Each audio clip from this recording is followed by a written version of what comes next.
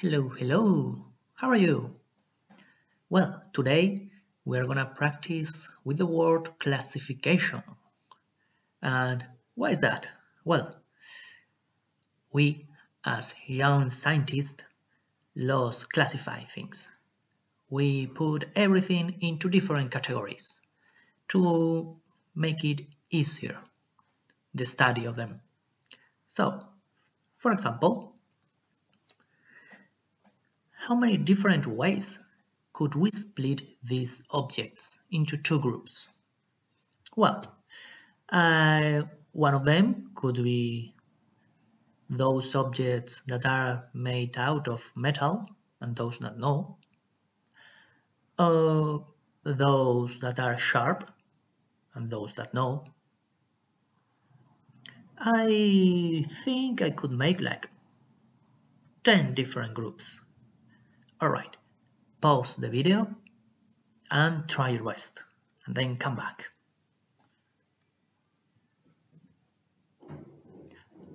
Welcome back. So, how was it? It was easy, isn't it?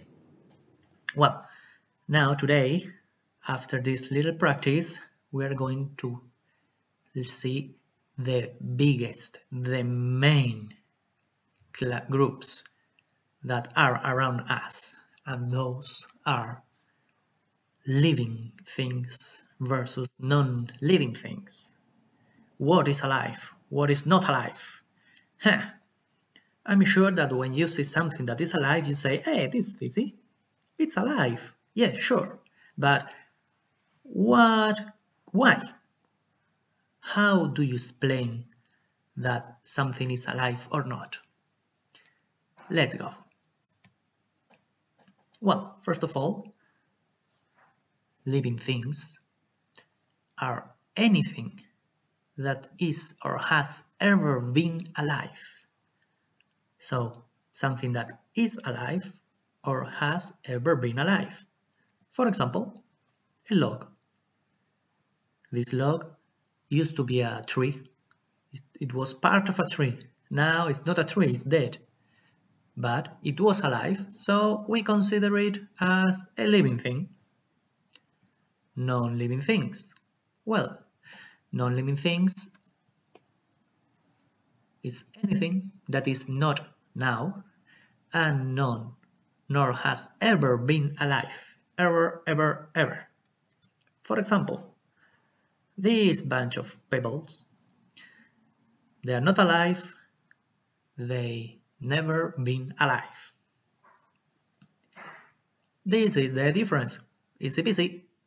Now, let's go a little bit deeper. What are the main features of living things? How can we be sure that something is alive or has ever been alive? Well, let's go. The first one is that living things are born. They weren't here, they didn't appear, they are born. Like us humans, we are born. Little babies. Oh, so cute. The next one, grow. We grow. Living things grow. Humans grow. We are born as babies and we grow. We become children and then grown-ups. We grow. Next one, reproduce. We have humans, we have babies, we have new humans. So living things are going to have new living things. That's the idea, reproduction. So we reproduce. Another one, nourish. We need food, we need nutrients. So we eat. Humans, we eat. The rest of living things, every living thing needs some kind of food. We need nourishment. The next one, respond to stimuli.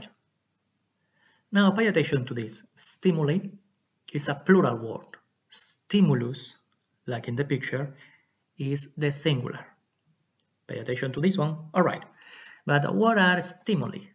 Well, stimuli are the things that happen around us. In this picture, we have an example. If somebody touches something that is hot, very hot, we're going to react. We have a reaction of something. If we see some kind of danger that comes to us, we are going to try to jump away. All right, this is the response to stimuli. There is a stimulus and provoke a reaction from us. The same with us, the same with every living thing. Every living thing responds in different ways to stimuli. And eventually we die. Yep. Every living thing at the end up death. It is what it is. I'm afraid there is no more. So, let's sum up. Features of living. We are born, we grow, we reproduce, we have new living things.